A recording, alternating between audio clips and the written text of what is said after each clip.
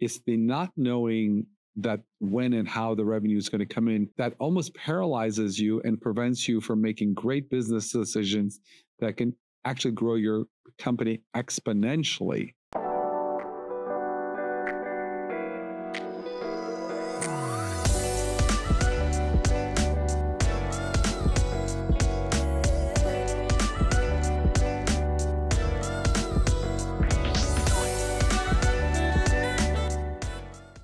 Hi, welcome to another episode of Baktari MD.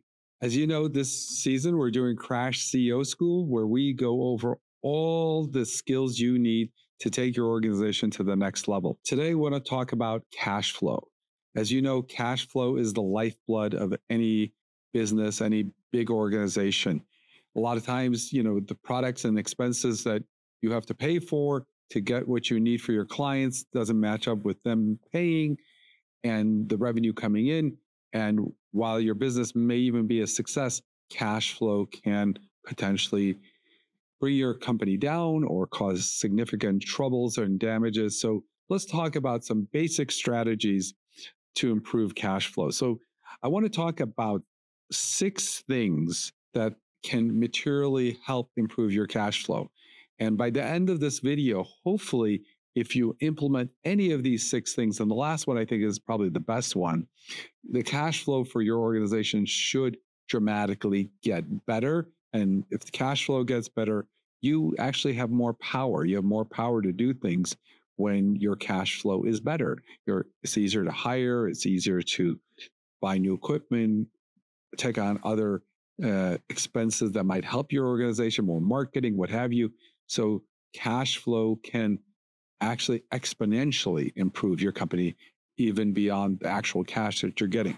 So let's talk about cash flow. Now, some of this may apply to your industry or your company, but it's still important that we go through them. This first thing I want to talk about is terms. Unless you're a company where basically people pay for your product at the time that you're delivering it or service, a lot of businesses rely on billing and getting paid. And the agreement you write for that, meaning how you get paid and how long they have to pay you, can be dramatically different, but let's talk about that. Certain industries, it's very common to give your clients 30, 60, maybe even 90 days terms. But what I have seen in many industries is that even though that's a legacy thing that we've always given our clients 60, 90 days, that it's actually okay to go back to your client base and say, you know what, because of changes that we've had, we're actually going to be reducing that. I think there's a lot of trepidation to do that, but I've been surprised how not happy, but at least receptive they are that organizations do change their terms of payment. So first, in your organization, look at that and see what kind of terms you're giving and what can you reasonably cut back to maybe 30 days or 60 days. That's the first line. But even beyond that, whatever the terms are, there's 2 ways that it can go. So if your term is 60 days, what happens in 60 days? So this is number 2. Who decides when you get paid, even if the terms are 60 days or 30 days? If you're set up in a way where the client decides, oh, it's 60 days, let me pay this vendor, versus you automatically charge them at 60 days, that's a world of difference. So the second major hack or thing you can do is, as best as you can, to convert those clients to automatic payments. That can be easily done by filling out the right forms, setting up the right bank accounts, or working with Authorize.net or your credit card processor. So you can charge your clients based on the contract or agreement they have and based on the ACH or credit card agreement you have, that they get automatically charged on the day they're due and they get invoiced the same day. We've done that with multiple companies, and it really makes a huge difference because you can then rely on that revenue to come in on that day. Now, are there certain times where the ACH doesn't go through? Yes, possibly, but much, much lower rate. And you can, for the most part, count on the bulk of the money coming in that day. So you can actually say, hey, on the 2nd of the month, we're going to have 50,000, 100,000 that's going to come in. So let's think about what we're going to do with that money or that revenue. So automatic payments is a real must. The blowback I hear a lot of times is, oh, our industry our clients are not going to be used to automatic payment. Well, what I have seen is that, industries change, and you may have to be the one that sets, becomes the person who breaks the rules and restarts a new trend in your industry. Okay, so you can, break new ground and be the first one in your industry. And I'm surprised how many people get that, because I think we've evolved into this system of commerce where a lot of people are used to getting charged, whether you get a subscription to any kind of service, even, your YouTube subscription, whatever, or Netflix, you're going to get hit on the 3rd of every month or the 8th of every month. So I think people are more receptive, and now maybe even in a business sense, to pay automatically and maybe get the invoice the same day, but pay automatically. So again, setting up your clients on automatic payment, either through a credit card or hitting their business bank account, is an excellent way to address that. And I think your clients are going to be much more receptive to that than you would imagine, especially if you tell them that that's a decision you've made, that's how your business is going to operate. There won't be any other options. You'll be surprised at how many people will be okay with the adoption of that strategy. Next thing is, to give a discount if people pay on time. That's, of course, if you can't pull off the automatic payment, which of course I highly recommend. But one strategy is to maybe, raise your fees a little bit to begin with, and then offer a discount if they pay on time. So whatever you would charge for that service, you increase it, let's say 3%, and offer that as the new price, and then just offer a 3% discount if it's paid by the date. That's not going to be as ideal as having an automatic payment, but until you get automatic payments, until you're there, that's a great strategy. But you got to be really good, because I think if you do have that discount and people pay late, you have to go and not offer the discount. You may do it one time, but once people figure out that discount is there no matter when they pay, as long as they call you, whatever, it's going to lose its credibility. So think about that. So an automatic pay on time discount, but you have to really commit to it. eNational testing makes getting a simple laboratory test as easy as ordering something online.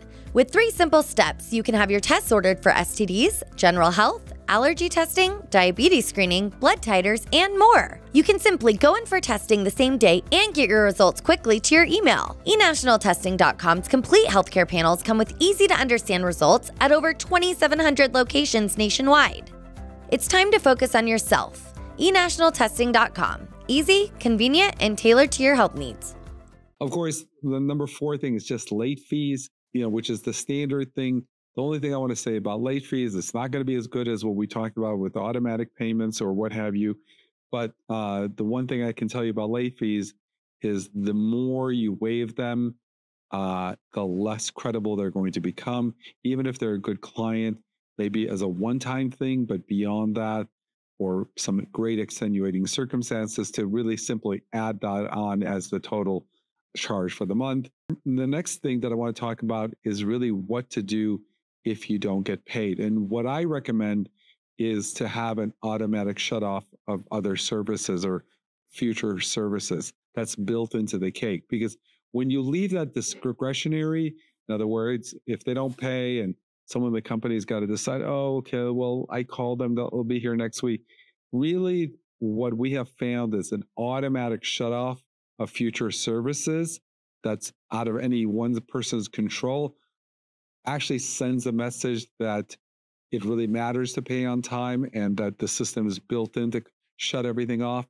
So if there's a way to build that into your system where access is turned off or whatever, or future deliveries are not done until that's paid, it's interesting because you would think that that might be inflammatory, but really once it happens once or twice, people know it, and then they are actually more inclined to pay on time. So again, this is not as good as the automatic payment, but again, if you have to live with it, these are some of the things. Okay, so the last sort of hack that I want to talk about to improve cash flow is to look at the products and services you sell and see what in your repertoire of products or services can you convert into something that people can pay a monthly fee to?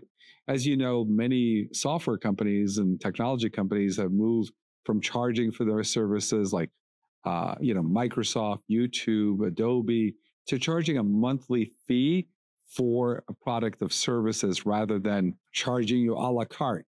So if you look at the repertoire of things your company does and say, look, is there a package of things that we could charge a monthly fee so we're not billing a la carte, right? So, and again, I'm surprised at how many people think they don't have something, but they actually do.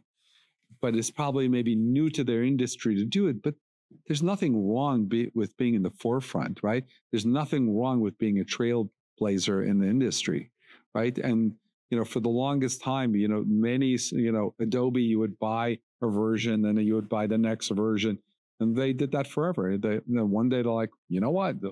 We'll forget about that. Why don't we just charge a fee for the latest version? We'll keep updating the version, but we'll just get a monthly fee. And what they realized that those monthly fees were even more than selling, every version of Adobe or Microsoft Office or what have you. So we can take a page out of that book and say, are there services that we have that we can translate into a monthly package that gives value and, takes out the all the billing aspects of it? And can you imagine selling every little widget or every Adobe version, having a separate transaction versus, we're just going to charge you one monthly fee and that's it. I think the real issue is people think that it doesn't apply to their industry or what they're providing. But I see it in the automotive field where they say, instead of paying for repairs, we'll just charge you $200 a month and anything that breaks down in your car, blah, blah, blah, blah. I've seen dealerships, a lot of companies who maybe 5-10 years ago would not have thought of packaging a bunch of stuff they do and charging a monthly fee. And what they've realized, though, is that the monthly fees actually add up to a lot more. And the other thing about it is consistent. You can bank on that revenue. You know this money's coming in month over month and how it's growing and what you can do with that money. Remember, revenue is power, right? If you know how much cash is coming in and you can forecast it for the next 12 months, that gives you a lot of power and flexibility in your business to maybe hire more people, buy more technology, invest in your company. It's the not knowing that when and how the revenue is going to come in that almost paralyzes you and prevents you from making great business decisions that can actually grow your company exponentially, if that makes sense. So predictable revenue is power, and it translates and has impacts in ways above and beyond just getting the money, if that makes sense. I hope this helps you. Try to see how much of this applies to your industry. Please leave comments. Also like and subscribe if you like videos like this so we can continue making more content like this. I really appreciate it. Until the next video, thank you so much. We'll see you soon. Take care. Bye-bye.